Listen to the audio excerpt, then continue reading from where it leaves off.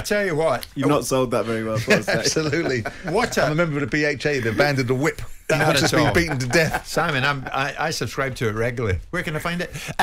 Mike Keegan, very well respected sports writer in the Daily Mail. This morning, Trevor, it's an exclusive on the back of the Mail. You and I touched on it earlier. Phil Foden reportedly agreeing a new long-term contract at Manchester City worth around £225,000 a week. Can this be true? The new deal dwarfs the £30,000 a week contract he signed in 2018. Simon reliably tells me it's a 700% increase.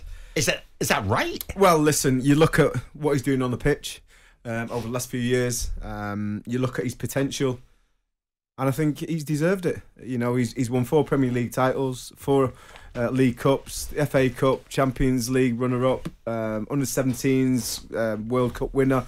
He's won the lot already and he's only 22, and I think when you're safeguarding your talent that you've already got at the football club, and listen, Manchester City want to build a team around him, because not only is he a potential future Premier League player of the season, he's also potential future Ballon d'Or. I think he's that good. He's got every bleeding haircut. I think he's a man. Can he? Has he hit the ceiling already though?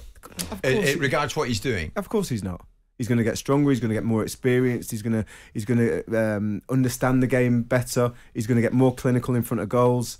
He's going to get more confidence with all that. It depends on Phil Foden. If he continues to work in the way that he works at the moment, his IQ and everything is going to go up, and he's going to be a better player. I'm really excited. Apart from injury, I can't see him failing, because he seems to be a you're very excited. really grounded lad. Here we go. Simon, in what other industry would you turn to someone and say, you've done really well? Now, we've been paying you 30k a week. From next Monday, you go on at 225,000 a week. In what other industry? Golf.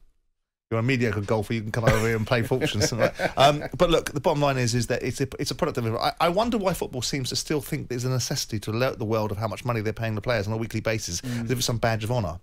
It's another example of how out of touch football is with the reality of what's happening outside of football. But who's released this information? But I don't know why the industry wants to release it. I don't know why the agent would want it out there, why the player would want his private business out there, because they have to consent to it, why the club would want to brag about how much money they're paying a footballer. I don't understand why. We've got a world outside of football going, I can't afford to pay my electricity bill, looking in at a world of a 22-year-old footballer getting £10 million a year, as if we're all enthralled by that. Now, in the world of football, we have to say, he's playing for a football club that pays these players these wages, so it's unarguable that if he's going to pay Jack Grealish that kind of dough, if they're going to pay other people that kind of dough, then it's difficult to argue against the product of your academy that's come through your youth development system, that subsequently gets disadvantaged because he's come through your youth academy system and hasn't been signed for a big fee, is now not going to be on the same money as the players that are. Well, that's right. It. And Trevor, with all due respect, you said very quickly he deserves it.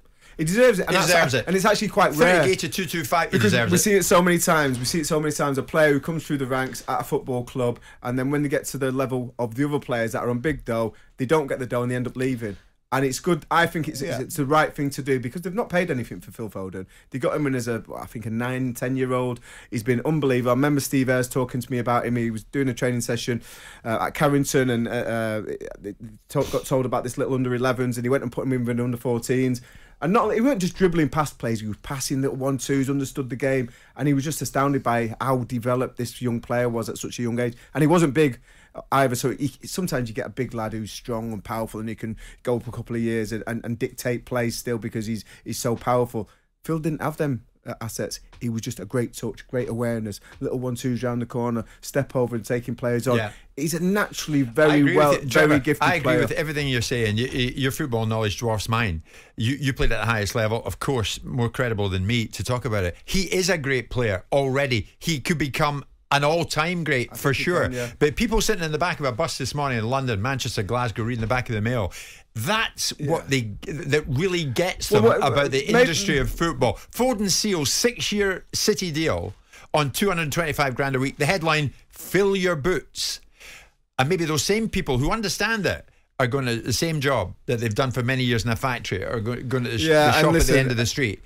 Do you know where I'm going with it? I understand, but listen, it's a short career. He's the talent. Oh, please, Trevor. He's the star. I can't believe you've trotted that out. It can afford to be a bleeding short career. It can afford to be 3 months, right? If you're going to get £10 million a year, it's the going rate. the average person won't earn what he earns in 1 year in 300. I'm not saying they will. So don't start the short career cobblers Simon's then. point is that players and ex-top players like yourself constantly come away with it's a short career. As if I'm going to throw that one in and that shuts down the argument. And here's the thing that people get fed up with. This is what I get fed up with. They don't appreciate how fortunate they are. They walk around like impending doom, like the world's on their shoulders.